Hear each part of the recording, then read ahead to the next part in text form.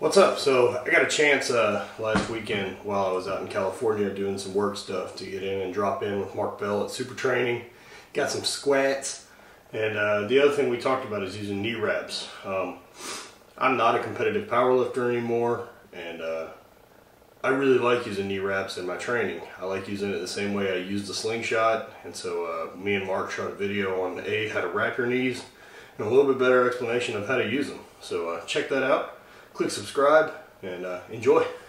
Got a chance to come out today to Super Training, work with Mark, and one of the things I've been utilizing in training is knee wraps, and I get a lot of questions about how to do that correctly, how you use it, and so I'm using it at the end of my workout to get some extra reps in with the same weight and put a little bit more strain on the muscles, get stronger. Kind of using it a little bit like a slingshot, allowing him to handle a little bit more weight. You can do more reps, more sets, more weight. You're going to be able to handle more overall volume. The way that I suggest you utilize knee wraps, especially for someone who's not going to compete, somebody who's not going to step on the platform, is to kind of use it the way Matt's talking about. And I usually suggest that people just wrap themselves, and that way you get to learn how tight you want the wrap. You can wrap yourself a little tighter with each and every set that you do. When you're making your jumps, like if you started at say like 500 pounds, you would wrap yourself medium. As you go up in weight, you'd wrap yourself a little tighter each set until you kind of can't handle it anymore. Yeah. But you also you don't want to get into a habit of wrapping yourself too tight all the time. We've seen it time and time again in here where it's been problematic for guys with their knees. So be a little cautious and be a little bit on the gentle side of your knee wraps. If you're preparing for a competition, that's a totally different story. You're going to have to wrap your knees. You're going to have to kind of grin and bear it for at least a couple of weeks leading into that competition, because you're going to have to really overload and push it. So I'm just going to do kind of a basic wrap on him first, and then we'll do a little bit more of a powerlifting style wrap second. Awesome. So he's just going to go there. I'm just going to use his pads, and I'll kill my own knee when I sit down. It's the foam of death here. But basically we just want to start at the bottom here, and we're going to work our way up, and hopefully we can kind of cast it off at the end there. So we're just going to kind of go here. Some people like to go inward or outward. It's really kind of more of a preference thing. We have to just kind of start light and go from there. In this case, we're wrapping in. And I like to pull the material from the back. If you try to pull across too much, and the person's not wearing stretchy pants like he's wearing, it's going to irritate the back of the knee. So you want to try to pull the material away. Knee wraps are going to be uncomfortable. There's really no way of them not being uncomfortable, but you want to try to make them so they're not too uncomfortable. As we're going up the knee, we're splitting the knee wrap, as you can see, almost in half with each revolution that we're doing here. So we're going to work our way up. We're going to catch a little bit of quad. Matt's a little quaddy, so it's going to be hard to get around too much of his quads because he's pretty jacked.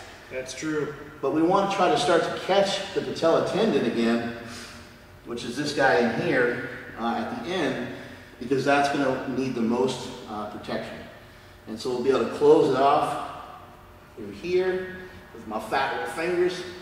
You're going to want to pull away, and that's going to be quite uncomfortable as I start to push this through here. And now we've got a good sturdy wrap there. He's got enough pressure to the point where it's very hard for him to straighten his leg out. Yeah, so the leg's pretty stiff. It's a good amount of support, but it's going to be more support than say a neoprene wrap or anything like that you're going to wear sleeve-wise. And so give you an idea of what I've got here. Like about there is about as much as I'm going to get. And again, this is a pretty light wrap. This would be something that I could possibly do to myself for training. And really it's just going to help me get some rebound, get out of the hole, help you get a couple extra reps and really put the work onto your legs. And that's what you're trying to do, is get stronger. So it's a tool to use. I mean, people are going to say, like, oh, it's not a real lift because you use knee wraps. Fine. Do what's doing best for you so you get stronger. Use some different tools. Try what works for you. Stay safe. I mean, better hit a couple reps at something you already did, put some wraps on, hit 10 reps instead of 3 or 5, and that's what helps you get stronger. Right. Really the only difference, with a powerlifting style wrap Number one would be, we'd probably move into a stiffer wrap, which we also make a red wrap called a Little Bridge wrap. This is our slingshot knee wrap. It's a little bit stretchier, going to give you a little bit more rebound. But the main difference is just going to be how you roll this up. You're going to want to get all the tension out of this when you roll it up. And so this will take me a second here, but you want to pull this tight, because every time we wrap around his leg, we need it to lay down flat each and every time. So we're using all the material. So basically all we're doing is we're just going to be able to wrap around his knee a lot more. Get more layers, since the material is going to be thinner, stretch out, get some more rebound out of the bottom. More revolutions, more strongest.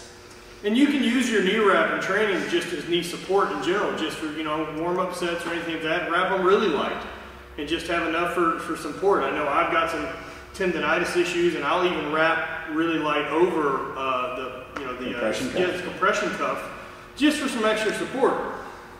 You know, there's no pride in getting hurt in training if you're a competitive athlete. So do what's smart and do what keeps you getting the work in, so that you can be better on the field when it's time to go. This is good for the forearm pump.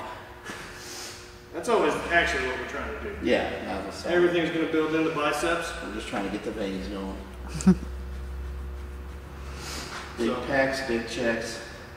It's just another trick. It's going to help you do what it needs to do. So try using some knee wraps. Add those to your training. And get some extra support. Stay safe. Keep kicking ass. You can see that's a lot tighter. That's about so this is pretty loose. That one's pretty tight. Boom. That'd be the one you want. Always go tighter.